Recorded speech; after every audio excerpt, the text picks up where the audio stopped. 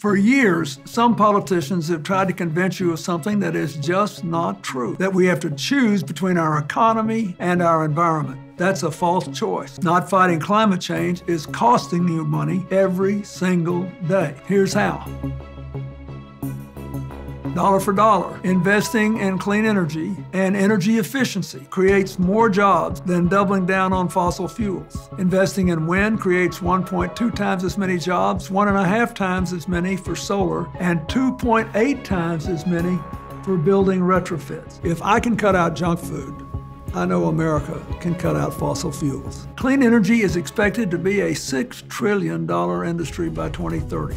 That's almost 5 times the value of Amazon, which is probably why Amazon's investing in green technology too. Even insurance companies are beginning to include the effects of climate change into their underwriting models. During my presidency, we experienced an unprecedented technological boom as amazing innovations in computer science gave us the internet and the digital world we live in today. Sometimes we overlook the wisdom of investing in science and technology. Take GPS. A lot of people questioned my decisions when we put GPS into the public domain. I don't know how many people's lives have been saved because they had GPS in their phones in the midst of earthquakes. Never mind ordering pizza.